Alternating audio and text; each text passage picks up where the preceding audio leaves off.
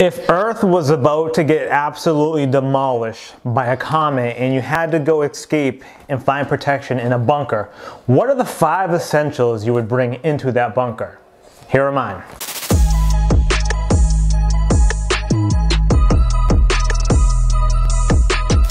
The new movie Greenland, starring Gerard Butler, is available for video on demand Friday, December 18th, and they reached out to me and they wanted to know what were my 5 essentials and what would they be if Earth was about to get demolished by a comet and I had to go live in a bunker. Now, remember, to me, I am assuming that my family is safe and already in this bunker, so this does not include them.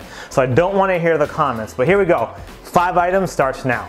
My first item would be my laptop. To me, this is my connection to the world, and I know the world might be a little different if it gets hit by a comet, but at least I can still compute, because in my opinion, the world is still going to need some sort of like technology, and I could still create maybe some videos or something like that. But to me, this laptop is key to my existence.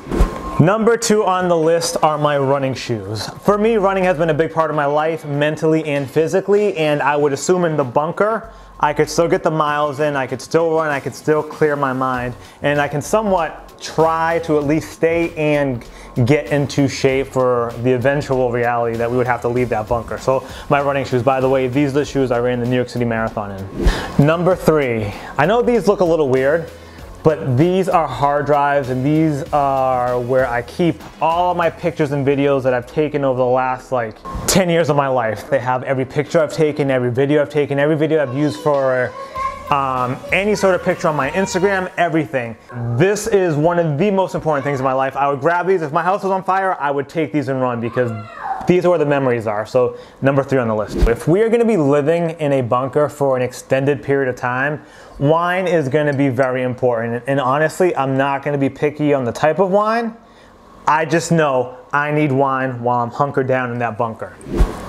And the last thing that I would bring into the bunker, which is gonna sound stupid, but this point and shoot camera. I shoot a lot of video on this. I shoot a lot of pictures on this. It's not the best camera, but it's the easiest camera to run around with and just to carry with you. And again, being in that bunker, I'm sure we're gonna need to document a lot of stuff. And then when we get out, we're gonna be facing a different world out there. But this camera, number 1 thing I would carry.